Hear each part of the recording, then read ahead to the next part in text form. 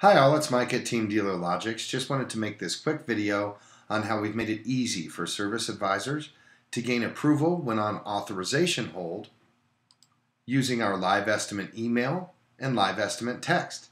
It's simple. You can just choose the text option and hit send. And now your customer will receive a text message where they can review their estimate and send back any approval.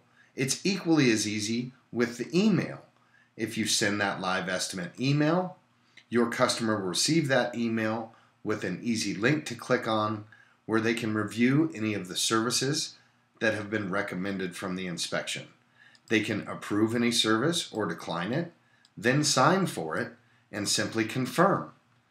It will let them know that that has been communicated to the service advisor, and your service advisor will now receive a message where they can review exactly what the customer approved and declined.